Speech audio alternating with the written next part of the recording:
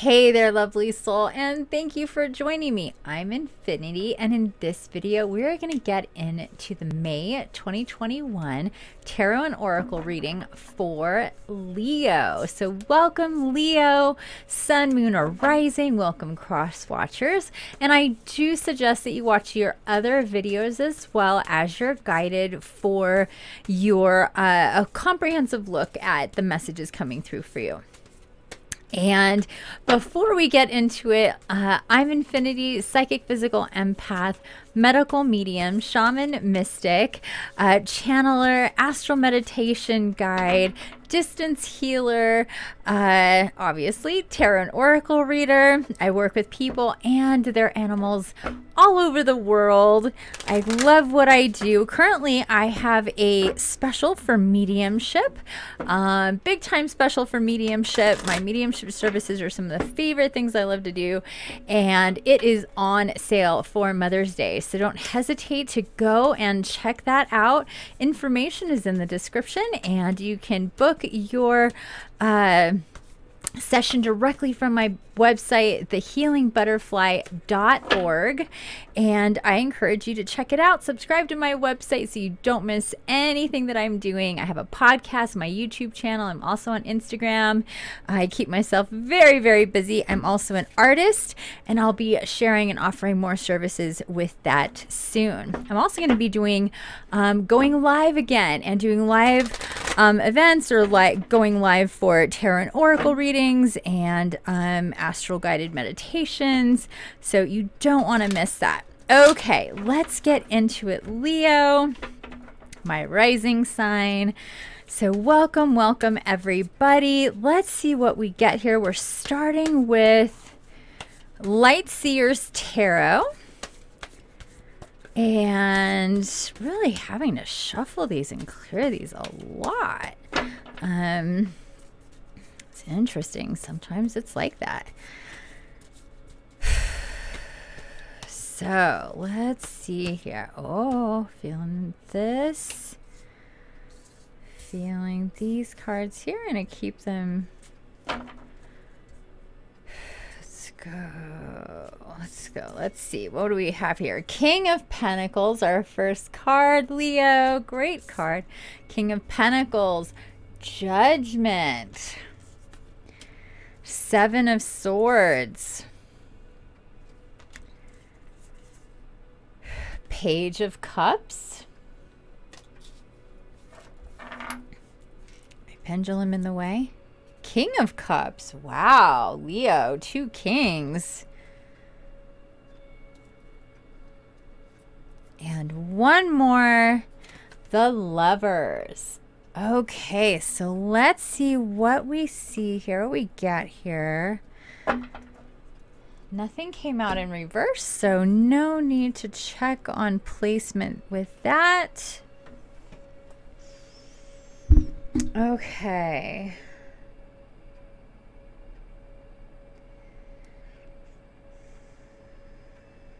We are looking to get in a stable position. Looks like you are getting into a more of a stable position as far as home, work, money. You're heading in that direction. May is bringing you definitely more of that, more balance. You're going to be busy. You're going to be bringing in the energies of your guides to help you sort stuff out.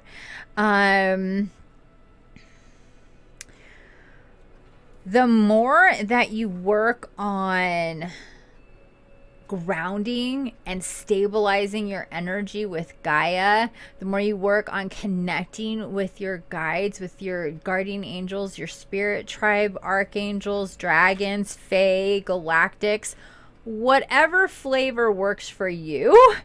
All of them are available to every single one of us, but we tend to kind of gravitate to a certain type of help with our guides and guardians, or certain like I said, flavor. Some of us gravitate more towards angelics, or more towards dragons, or more towards fae, or more towards galactics.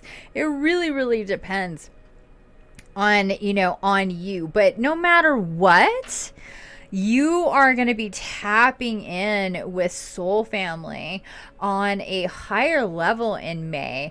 I feel that this past full moon that was on April 28th, and if you haven't seen your reading for that yet, please check it out. I believe the Leo one was the longest one that I did. It was pretty interesting. Pretty interesting reading there. So I suggest that you watch that, and to get a little bit of deeper insight on what's going on with this, with the energy coming into May, because those readings are for oh, I didn't set my timer. Of course, I like setting a timer so I know how long we're doing this for. Okay, so you're definitely going to be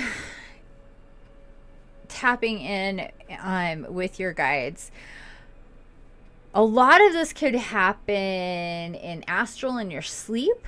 I feel like you're going to be getting just information. I'm feeling it's so interesting. I'm tapping into this card, the Page of Cups, and you can see he's got this like energy coming from his chest that it's showing like what is happening up here, that cup, and there's another person. You can see this either way, coming in or going out, but the way that I'm feeling this energy right now with this Page of Cups is that it's about feeling from the higher level dimensions and getting that information down to you. This Judgment card speaks to balancing things out. That's what judgment is. Judgment is about, it's an interesting word to use because it doesn't really say that so much, but it's kind of like how we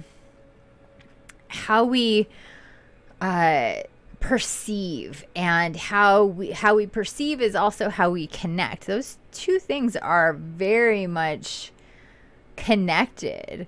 So if we perceive that there's nothing beyond this life, there's no spirit, there's no afterlife, there's no reincarnation, there's no spirit guides, ascended masters, angelics, or anything like that, really affects on how connected we're going to be to the universe. And alternatively, if your understanding and belief is that all that is real, because then it opens up the door for more to come in, and then you can connect more. So your perception alters your reality, of course, and what comes through to you. So, and that helps to balance you out. Your perception in reality, one way or another, definitely helps to balance you out. And so we're looking at getting more stable, more balanced, but we're also, yeah, there's a lot of information coming in. I'm feeling a lot of energy here. This wolf and this crow, or this raven, I can never tell what they're supposed to be. But, and that moon energy, big time here, lighting you up with light codes. Also, if you haven't done my meditation for the full moon, please do that. It was amazing. I channel all my meditations, so I don't think them up. I just show up and facilitate and bring it in, and it was really awesome, really healing. And I'm feeling like that is more of what, you know, needs to happen. It goes along with the theme of the information that we got for the full moon through the new moon on the 11th of May. And really needing to do some deep self-healing through meditation, and possibly even work with somebody like myself, a shaman, an energy healer, somebody that can really work with your physical, energetic, and spiritual body, along with those deeper connections, to give you more information to go forward. Because it really feels like that is what's needed. And your soul, family connections, I'm feeling like this is going to get closer and closer for you. We're just looking to get more, we're looking to get more stable, more grounded, more settled. I'm even feeling like kind of unpacking, like okay, now I can settle in, I can unpack, I can get kind of situated in my world a little bit. You've dealt with some things from the past, kind of settled some things, it looks like. So yeah, we're getting into this stage of balancing, of healing, of greater understanding and greater connection is definitely what I'm feeling here. And so with these readings, what we're doing is getting our 6 cards, getting my initial whoa, okay, let's go with that, I guess. Are we going with this? Yes, I'm hearing. Okay, that was fast. So we're going with that card. So these are the archetype, the Wild Unknown Archetype cards from Kim Kranz. They're really, really cool. And they really give you great insight on what's going on, what's coming up, what you should focus on, and all that. And it's separated. It's separated by the selves, the places, the tools, and the initiations or the themes. So we got our self, we got our, I'll tell you what they are in a second. We got our places. So this is interesting so far. We have for the self, we have the judge. For the, I'm having a hard time. For the places, we have the dead end. So this is the self with the judge.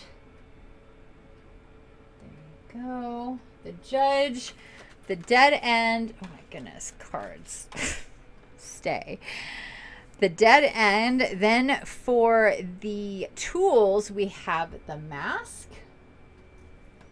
And lastly, we're going to get the initiations or slash the theme of what we should be looking at and what we're dealing with and going through. And then I'll crack open the book and we'll read directly from the book. Is this one card? Yes. And we got Apocalypse. Wow. So the judge, the dead end, the mask, and Apocalypse. Let's not waste any time. Get right into this, Leo, for our messages.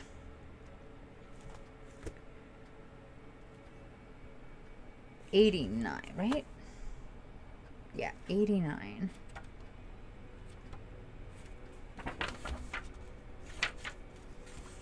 Okay, the judge, the critic, the diplomat, the advocate. The judge has an incredibly important job. They work every waking hour of every day, helping us discern what is safe, true, and just.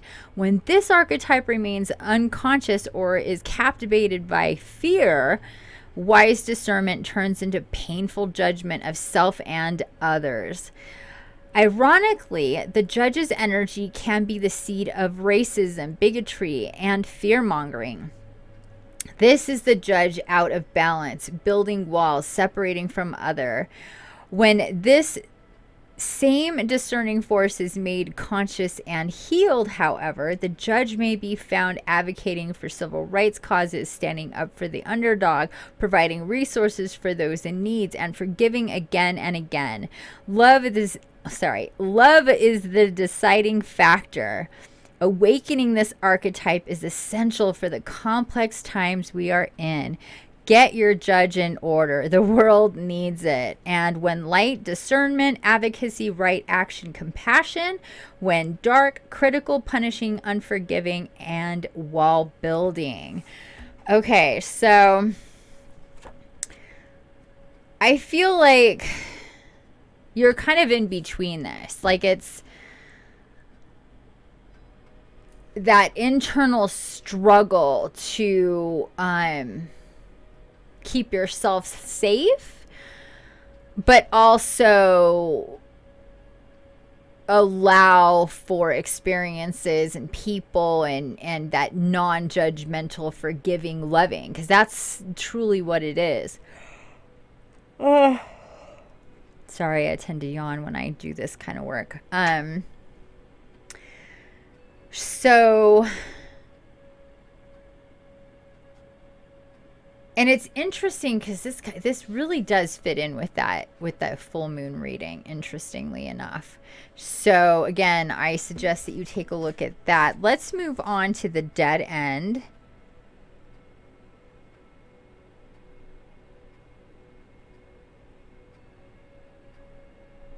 Why can't I find it?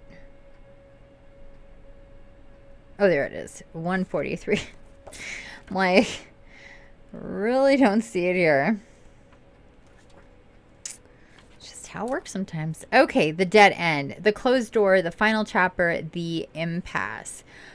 Contrary to what its name implies, the dead end is very much alive. It is a force that stops us from moving forward as planned. It is thick, dense, uncompromising, a wall beyond all walls. With every bramble, thorn, and stone, it simply states, no more, child. You have reached the last page of this chapter. It is natural to resist. It's very resistance and struggle, even harder to make our way, to prove our point, to hold on to what was. In this way, we fight with life itself. From a mythic perspective, the end you face is very much a beginning. There are doors opening all around you, just not the one you planned on walking through. If you are honest and courageous enough to accept, adjust, and adapt, the dead end becomes known as life's beginning. When light, acceptance, humility, relief, reverence for change, and when dark, inertia, stuckness, tension, unconscious gripping. Yeah, wow, this really, I keep talking about that other reading, Leo, the full moon one, because it's like this is definitely an extension of that. In that reading, we talked a lot about how you're not wanting to let go. You keep like going back or obsessing about a certain person or situation or a certain experience or whatever you decided things had to be. So I really suggest that you do that, because this is speaking to that. But I'm feeling here that for some of you, it's like, yep, that ended and it's so done and I'm so over it. And like I said from the beginning, this is about getting stable and getting in balance and moving forward in a new direction, getting insight and information from your guides, where in the past, I feel like you were very picky and choosy about what you were paying attention to, what you were like, nope, denying, and what you were like, yep, I like that, and just kind of like really not wanting to see what was going on. So there's both of those things going on, depending on your own situation, Leo. But this is definitely the indication of an ending and a beginning, which is always really, really exciting. And this beginning leads us to greater, stronger relationships in the physical and in the spirit world. I'm picking up on this on both accounts, and it feels like, and they're going, yeah, because if you're got a better relationship with us in the spiritual sense, in your own soul, with your guides and guardians, you're going to be guided to your soul family in the physical. It's just the way that it is, because you're going to be taking the steps needed to get yourself prepared and ready for the arrival of those people in your life. And as you raise your vibration and move forward, as you are destined to do, that will resonate out and be a beacon to your soul family to do those same things. And you guys can all rise and meet together. It's pretty awesome. Okay, the mask. The mask. Somebody else got the mask. Who was that? I'm having a hard time remembering. 187. I know my numbers. There we go. The mask. So here's the mask. One more time for you, Leo. And we have the persona, the performance, the reveal. We often think of a mask as something that conceals our identity, yet contemplate the possibility that the mask permits our true identity to be revealed. It allows, the mask gives voice to that which was previously rejected.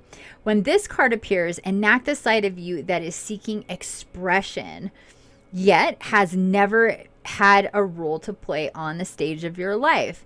You are in the realm of theater, so anything is possible. Speak with the other's voice, embody the other's limbs. You are taking part in the ritual of expanding the self.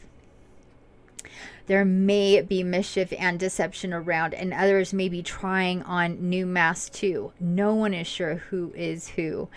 It's likely you've become so attached to a single mask that you need to fall face forward into this perception bending time. Trust it. When light reveals what has been suppressed, and when dark further conceals what is rejected. Yeah, it's interesting with the mask. And the mask can really help us to... help us to keep things out of our perception because we're in a certain way of functioning.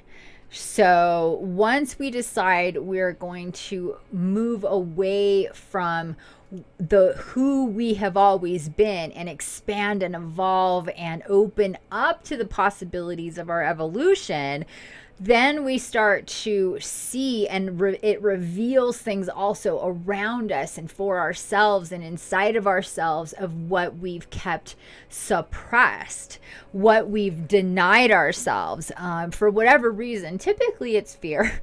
Typically it's fear of something or some things that tend to do that, that tend to keep us locked up. Okay, next, the apocalypse. Let's get into that.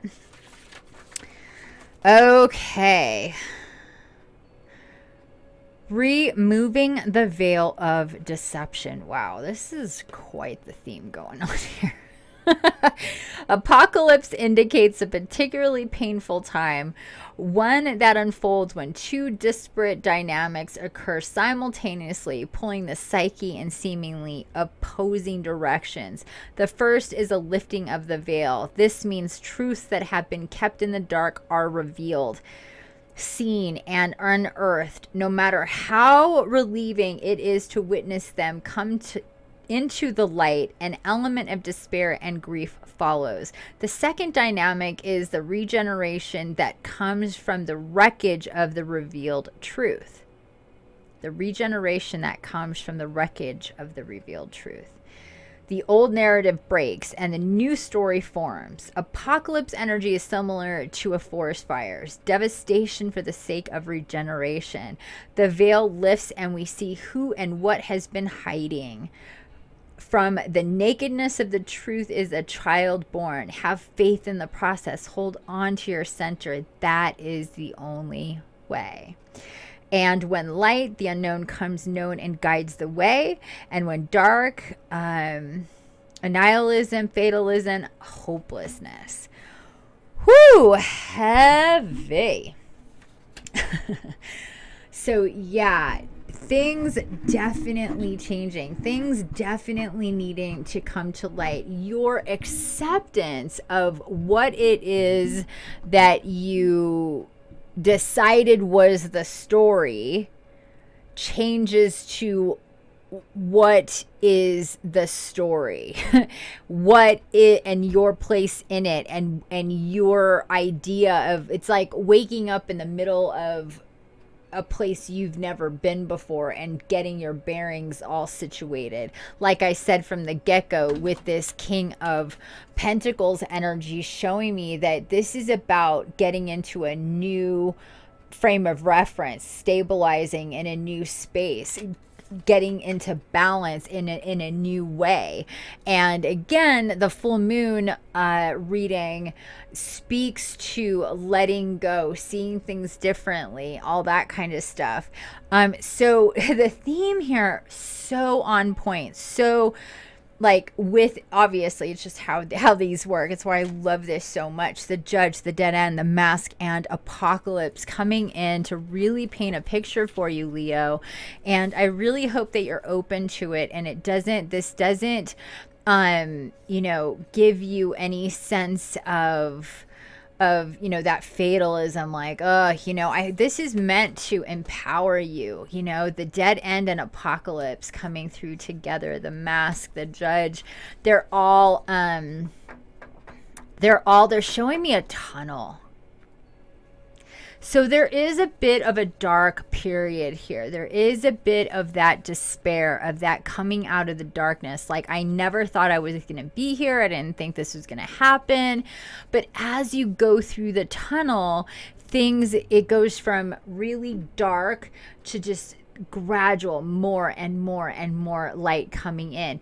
It's up to you how you want to deal with this. You can stop yourself in the tunnel at any point and just be there, but you're meant to come out of the tunnel, to feel the sun on your face, to smell the air nice and fresh, to drink from the river, to have a whole new perspective for yourself and for the world, for how you feel inside and what you see outside of yourself. Lovely, lovely Leo. Okay, let's move on to the oracle that we're gonna do. We're doing an oracle card, and I'm getting Hidden Worlds energy here. Really feeling that. Yeah, we're gonna go to Hidden Worlds. It's one of 3 possibilities that we're using for these readings for May. So we're gonna get into it here with the Hidden Worlds oracle. And lastly, what I'm being told to tell you is to really, truly, deeply consider getting into something serious with healing your emotional body, your energetic body, your spiritual body. I offer a few different options, from really intense to not so intense. The Evolve Now program, the Renew and Renew Deluxe. Whatever you can do, whatever you're guided to do. If you are guided to work with me, please check out my website, because there's definitely, like, they're showing me like you can throw a rope into the tunnel and help pull you out. Help pull yourself out. Throw, like, not me. I'm not throwing you a line. It's yourself throwing you a line, saying, you know what, I'm going to do this because it's, and even if it's not with me, if it's for somebody else, if you get on your own thing, whatever it is, but this is the time. May 2021, Leo, is the time to say, I'm going to do things differently. I'm going to start a regimen. Maybe it's just meditating every single day. Start with that. Do some guided astral meditations that I have on my channel. Try that. They're awesome self-healing meditations. I highly recommend. So anyway, so they're just saying, you know, if you do that, follow your guidance for healing, for energy healing, for clearing, for connecting with your guides, you're going to see sooner than later, as I see 234, 2233. Yeah, you're going to see sooner than later your progression happening so much, like boom, boom, boom, boom. You know, it's up to you how fast you move on through your tunnel. Okay, there's our card. Sometimes it takes a while. The Seer, future prospects, decisions to make, seeking guidance. Okay, here we go. Card number 40, what? 41? Did I show it to you? Maybe I didn't show it to you. I'm sorry if I didn't. Sometimes I move quickly. The Seer. So here we go. Almost there. Alrighty. Future prospects, decisions to make, seeking guidance. Card number 41, the Seer. Once, when we sought to understand what would come to us next in our lives, we turned to the seers and the wise ones who knew the uses of the sacred tools to gaze into their depths, and they saw patterns emerge that would apply to our lives. Now we are most often our own seer, or we entrust ourselves to the reader or the friend or the counselor who understands our psyches. But with this card, you are asked to trust that there is a cosmic seer, a seer of the hidden worlds who is gazing into her crystal orb for you. Trust that she sees what will come and what will whisper to you through dreams and signs, the unfolding of the future to come. She will murmur to you in moments of peace, strange words, so you can create what must be done in the present, so the future can be what it is for you. Some of what is to come is to us is written. It is a part of the structure of our soul that certain events or people and possibilities will link with us and intervene with our days. But there are other events that we create and we choose. And this is where she can help you. She asks you now to look deeply, to make choices that are in your own best interest, to unravel some of the distance between yourself and spirit that has developed. Take up the precious tools once again. Make a moment to see clearly and know that the Ancient One, the Seer, is with you to help guide you into a future that is bright and prosperous, rich with meanings. Give thanks for what is yet to come, and the mystery shows herself. Be ready. Aww. Illumination. I see my future clearly and create it consciously with every choice I make in the present. Oh my gosh. I got a little emotional there.